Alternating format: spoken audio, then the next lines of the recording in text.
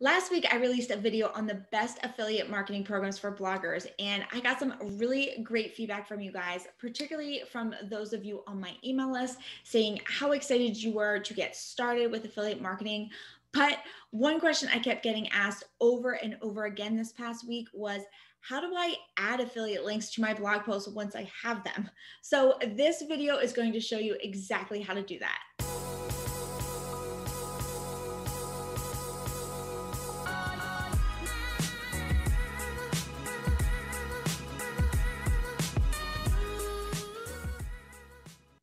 Welcome back to the channel. If you are new here, I am Maureen. I help new and growing female entrepreneurs build a profitable blogging business on WordPress without stress.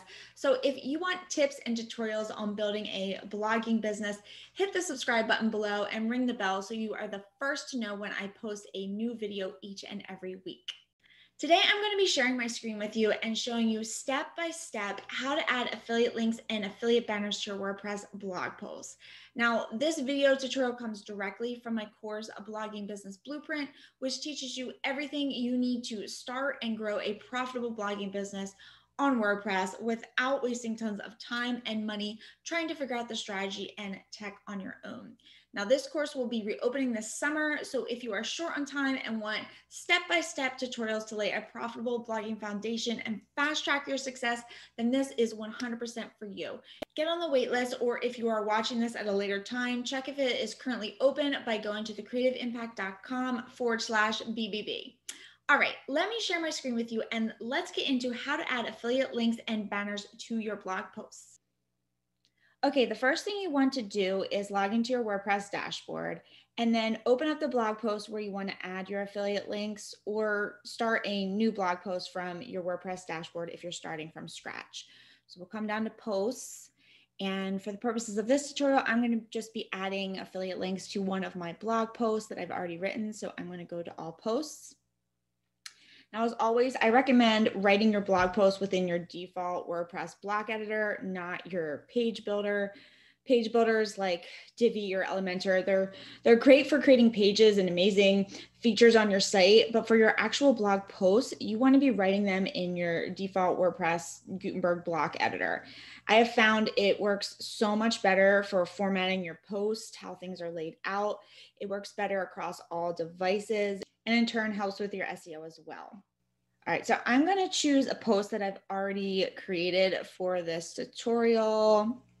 I'm going to go to edit because again, we're using the block editor. I'm not going to edit in Divi, which is my page builder.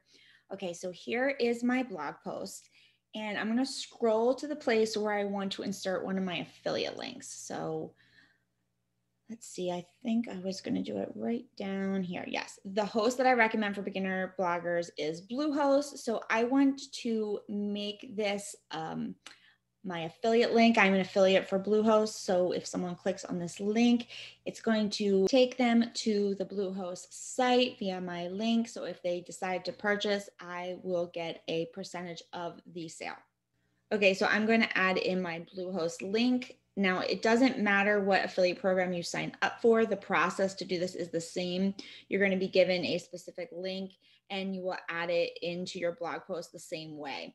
So whatever affiliate program you're using at the time, you log into your affiliate program dashboard. For me, for Bluehost, let's go into there. This is my tracking link right here. So I will highlight that and copy it. Now, I highly recommend creating a spreadsheet of all your different affiliate programs you're a part of as you grow and putting your link to each of these next to it for easy access so you don't have to log in each time that you want to add an affiliate link. And depending on the affiliate program you are working with, you may be able to cloak your links to something easier to remember when you're sharing them. I teach my students how to do this with the plugin Pretty Links. So I do have a pretty link for Bluehost, which is thecreativeimpact.com/Bluehost, which is a lot easier to share than this www.bluehost.com/track/thecreativeimpact. Now, I know if you're an affiliate for Amazon, you cannot cloak their links with pretty links, but many other programs you can. Just check each of your affiliate programs policies regarding this. Okay, so once you have your link highlighted, again, you're just going to copy it, and then you're going to go back to your blog post and you're going to highlight what you want to link. So again, we'll just highlight Bluehost. And then up here, you're going to see this little thing. I always say it looks like a paperclip. You're going to click that. And then what's going to come up is this box. Now, before you paste in your code here, you're going to click open in new tab.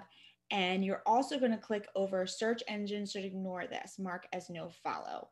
And the reason you want to click over this no follow if you're putting in a lot of affiliate links within your blog post, it's because of SEO purposes. So to put it simply, when you are linking out to a site a bunch of times, like if I put a lot of links throughout here to Bluehost, then the bot crawlers that crawl these search engines are going to see that I'm constantly linking out to Bluehost, which then gives Bluehost like a lot of link juice, like backlinks, which are good things. This is getting a little bit more in depth, but then they're going to think that, you know, Bluehost might be paying me to do this. And it just, long story short, it just looks bad. So what you want to do is click over this no follow button when you're using affiliate links.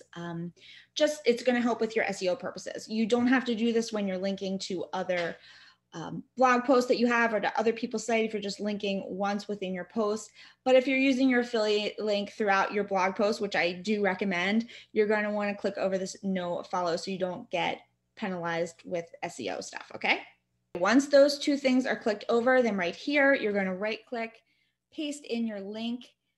Then you actually have to click it right here so it pops in. And then you will see that the link has come in because it's going to turn blue with an underline. Now, another way that you can check it is to come up here to preview. And we're going to preview it in a new tab. So we'll scroll down to that spot. It was under number 2. We can see Bluehost is highlighted. When we click on it, it's going to open in that new window. And I didn't really explain why we want to open a new window, but you don't want to take the person away from the blog post they're reading. So opening it in a new window is really nice because it just opens it in a separate tab so they can always go right back to your blog post. Now, once it opens, you can check in the URL here. You can see that my affiliate link is in here within the URL with a creative impact. So I know that if they do go through this link and purchase, that I will get a commission from it. Okay, now if your affiliate program has things like banners like this that you want to put on your site, I'm going to show you how to do that as well. Now, every affiliate program is different. It might not have banners. I'm going to show you how to install a banner if your affiliate program does have that. So you'd go back to your affiliate program, find the banner you want. I think this is the one I'd use. You'd highlight that code that they give you, and it will have your information in there. And you're going to copy it, and then you'll go back to your post. And you can see this right now. This is that code that when you come to the publish page, here it is. So I'm just going to show you how to add that. So you would just come down to your plus, add the block, type in HTML, custom HTML, and then right here is where you'd paste that code. Okay. So now when you preview it, it's right there. Okay. So you can preview it that way. Or you can come over here to the preview again in the new tab.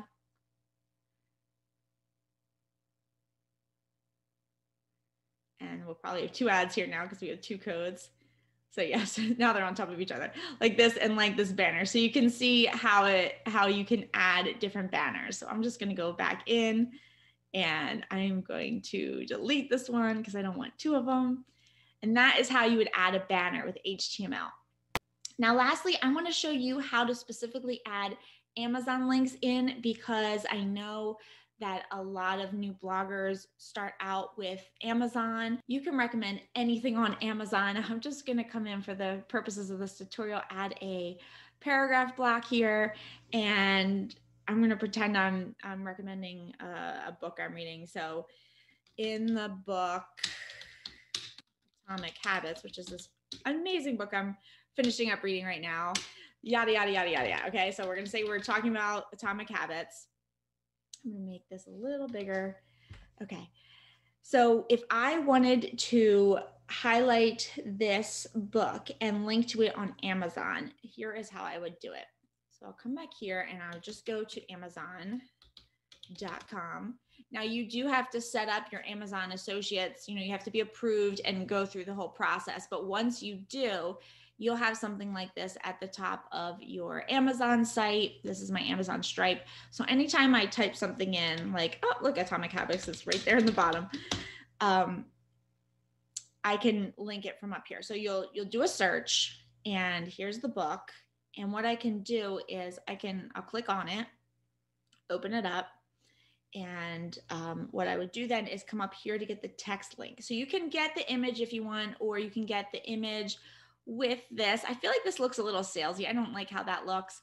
I usually just do the text, and I would copy this link. So you can see it says store ID and tracking ID. So this is all part of my tracking, and this is my link. So I'd copy that link, go back to my site, and then do the same thing. I'd highlight what I wanted to link, click the link button, open a new tab, no follow, paste it in, and then click on it. And you have to remember to click on it or else it won't link. Like if we didn't click on this and we just did that, it wouldn't link. So you have to highlight it, click the link, paste, and then actually click on that box right there. Okay, so now in this book, Atomic Habits, blah, blah, blah, blah. Let's preview that.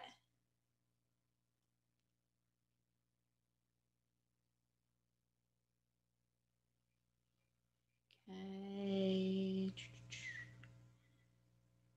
Where do we put it in here? Okay, in this book, Atomic Habits. So now when we click on this, it's going to open in a new window, and it's going to take us right to the book. And you can see in that link, it says link code tag. This is part of my affiliate link, so I know that it's linking the right way. And that is how you add affiliate links and banners to your blog posts. Now, each affiliate program's links will look a little bit different, but in the backend dashboard of each affiliate program that you are a part of, you're going to be given that specific link that is unique to you. And this link will be tracked and will report to your dashboard when a sale is made.